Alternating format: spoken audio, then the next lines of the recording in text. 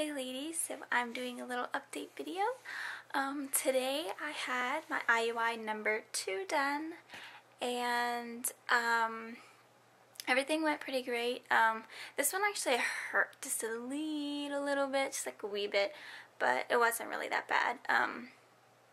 But this time I asked them what his count was, because I was just curious. I wanted to know what it was, because last time when I did my IUI, it had been like 30 hours from the last time that, he came or anything, and I was concerned about his count last month.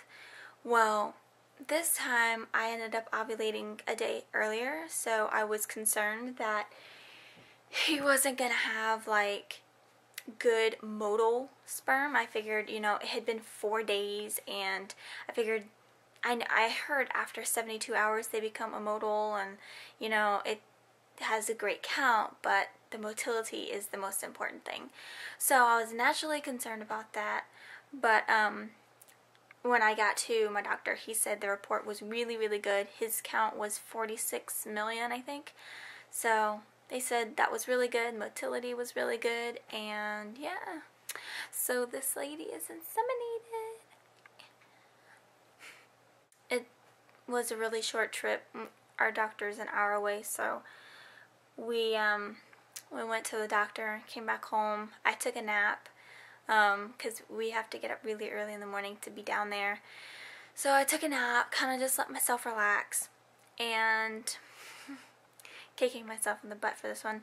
I went outside because I noticed my pot on my concrete bench had fallen off.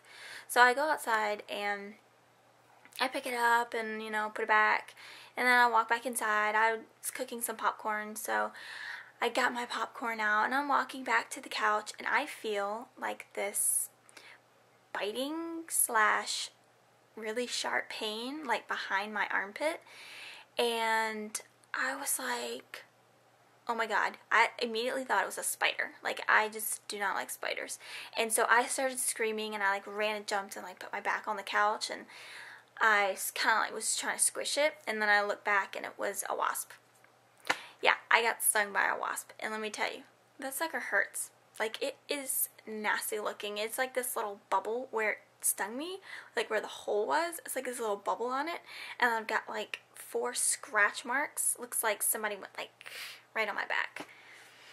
I don't know what that's from, because I didn't touch it or anything. Like, I immediately ran to the bathroom, took my shirt up and looked, and I was like, oh my god, it hurts so bad. Like, I haven't been stung since I was like 7. It was like really painful. So yeah, I was freaking out. I'm like, oh my god, I hope this is not going to affect my body from getting pregnant. Not because I got stung, but because of my reaction, like the quick stress, like scared moment, just, it hurt, and it freaked me out, and I thought I was getting bit by a spider. So yeah, that was not really a good part of my day, but aside from that, it was a pretty good day, and yeah. I will be testing the 28th, I believe. I think that's day 30 for me. So either I'm going to start my period that day, or I will have a positive test. Or maybe not even a positive test. If I don't start, I think they either make me wait a week, or they'll take me in for a blood test and do a blood test and check and go from there.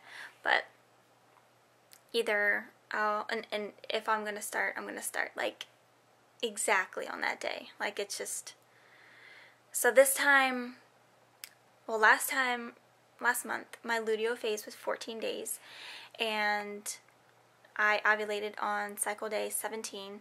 This time, I ovulated cycle day 16, and so I'm expecting my luteal phase to be like 15 days.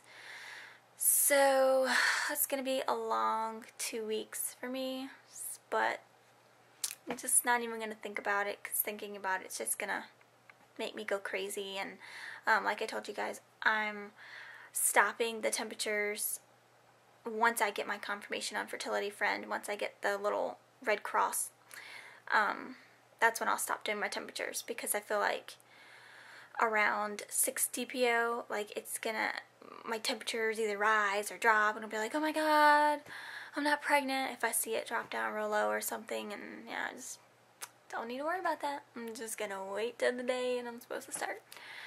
So yeah, that's it for my little update, and I will try to do another video sometime soon. I mean, I have nothing to really update for 2 weeks, but I'll try to find some tag videos or something, and I'll do something.